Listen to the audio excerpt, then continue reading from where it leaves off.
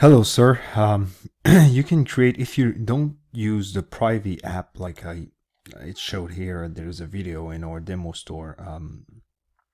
It's a pretty popular app, but if you would like to keep using the theme features, so you don't want to install another app, well, I would still recommend you install our app, the automatic discount and gift app.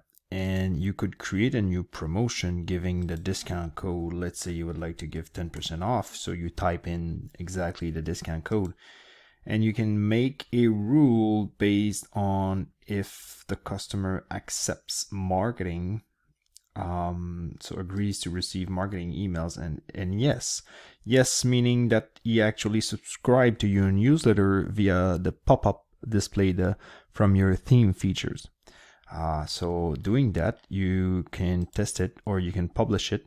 You click save, and the way it works is as soon as he or she subscribes to your newsletter, they should see a congratulations pop-up with the 10% off discount. Let me know if it works for you. If it doesn't, then that means it's an issue or a misconfiguration. Or you could also try using the private widget if you install the private app.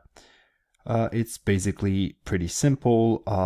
You simply copy paste the private campaign ID right there. And as soon as someone signs up for this specific private campaign, it will give them the 10% off or whatever discount that you would like to give them.